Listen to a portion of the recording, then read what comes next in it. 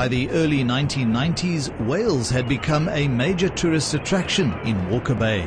Hermanus became known as the heart of the whale route, and the museum has one of the best close-up whale watching spots in town, as well as a telescope.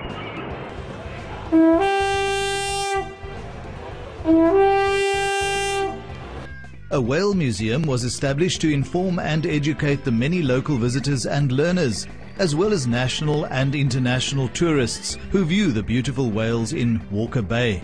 This museum is entirely dedicated to whale exhibits, especially the southern right and anything pertaining to cetaceans. The whale house consists of an exhibition hall especially designed to house a suspended whale skeleton and whale exhibition.